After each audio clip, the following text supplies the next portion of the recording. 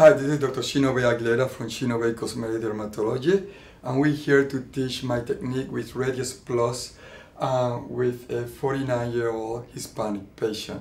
I will show technique, what I call technique number 2, which is slightly different from my HD Skull technique with Radius Plus.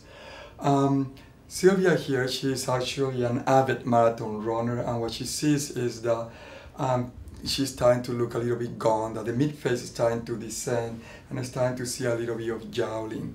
What we're gonna do is, before we start the technique, do a little assessment and talking a little bit about ethnic consideration when doing fillers. As I said earlier, Sylvia is Spanish descent, and that could be pretty much anything. Spanish either are Spanish from Spain mixed with native Indian, could be Spanish from Spain mixed with black, or all of the above. So it's a lot of European and native Indian and black mix in our countries.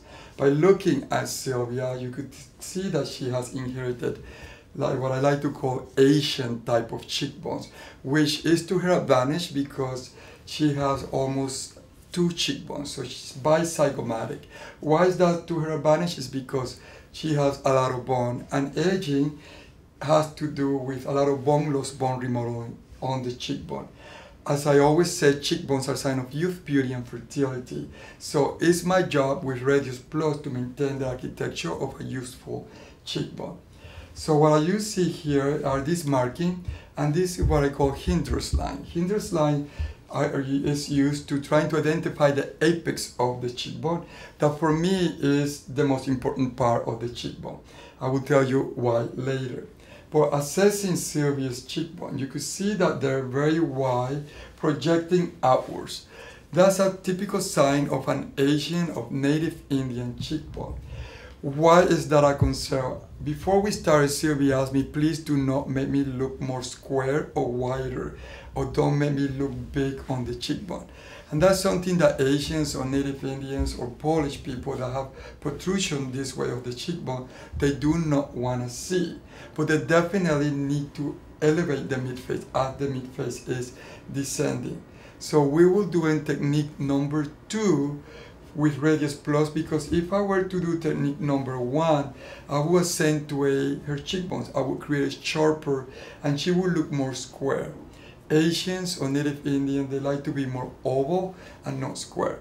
So using Hinders line again, you do a line from mid-tragus to Nesa Ella, from the lateral aspect of the orbis to the oral commissure, around the area where the mid is the malar eminence of the zygoma, which we call the apex. And we'll see how important the apex is when we do this technique. So as you can see, I remove Hinders line just for illustration. Usually when I work on my patients, I do not like to draw on the face. I just try to eyeball things and measure things, and not use so many lines and drawings on the patient's face. I believe that it will hinder my work as an artist. I'll be concentrated on the lines and not of what the face is telling me to go. So you can see that I left a dot at the apex of the cheekbone, and I kind of like mark the area of the cheekbone.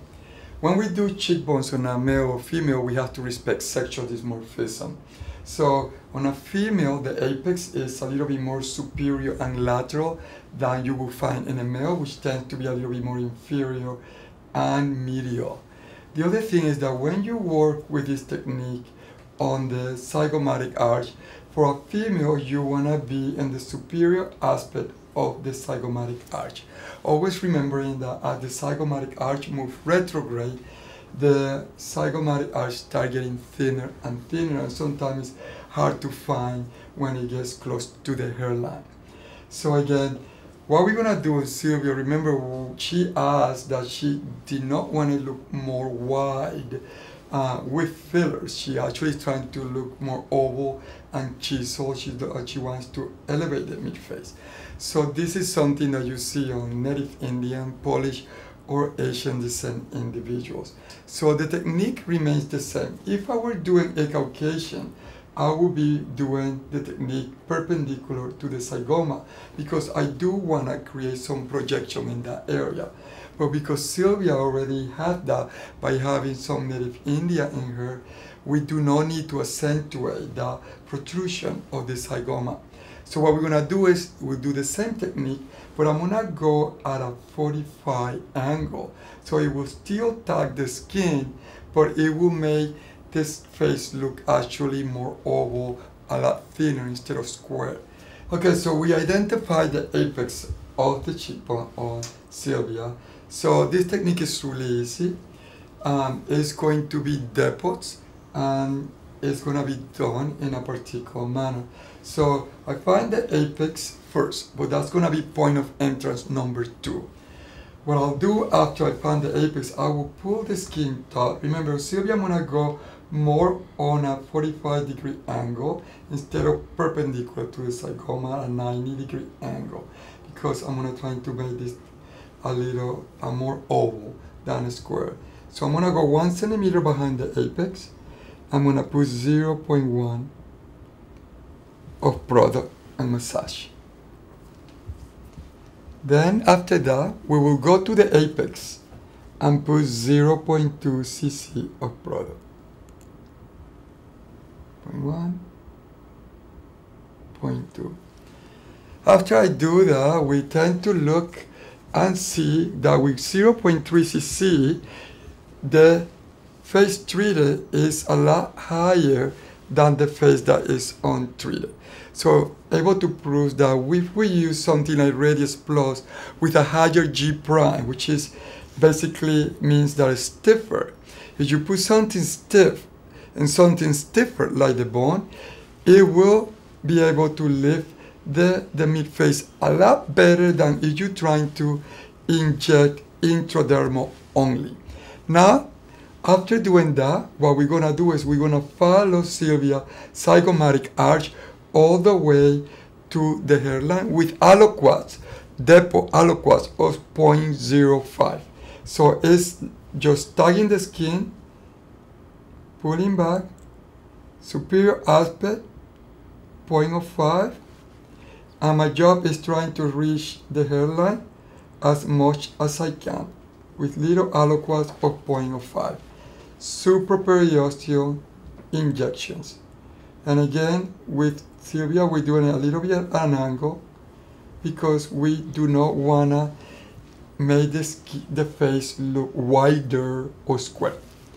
So my job is just to get as close as I can to the hairline, remembering that as I get close to it, the zygomatic arch gets thinner and thinner, and sometimes it's a little bit difficult to find. The good thing with Sylvia, that hers are so big that we have plenty zygoma to find. So after I reach as close as I can the hairline, then I try to see if I need to elevate the anteromalar area, and sometimes we do. Usually we do if this is dropping or we have V-shaped deformity. The skin under the eye should look more like U as an umbrella. If it starts looking more like V as in Victor, it means that the anteromalar area is dropping from the descent and disappearance, the descent of the face from the disappearance of the deep fat compartment. So what we do, we will go here, lateral aspect of the iris, which is where we'll find the male apex, and but because this is a female, we're just gonna put in this area 0.1 cc of product, and that's gonna elevate the mid face. After that, I will assess whether we need or not do an OG core on Sylvia, meaning trying to make this a little bit rounded. However, talking about ethnic and gender considerations before you do fillers, Caucasian women tend to have more of an anterior medial projection, not so common with Asians, Native Indian descent, or Hispanics. So again, not everybody will look great with an OG curve. So we have to take that in consideration when we're doing fillers. So I do want to elevate the mid-face in this malar area, anterior malar area. So I go lateral aspect of the iris straight down,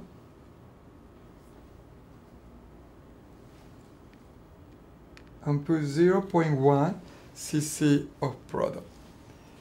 And as you can see here, the elevation is really nice compared to the untreated size, but you can see that she still keeps a more chiseled look than a wider look by just going at this angle.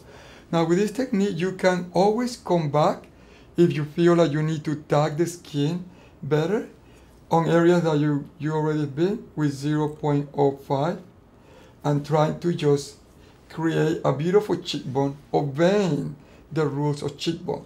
It needs to be long, it needs to be oval, and it needs to have an apex at the limbus of the eye. And that's it. This is the technique number 2 with Radius Plus for the elevation of the mid face.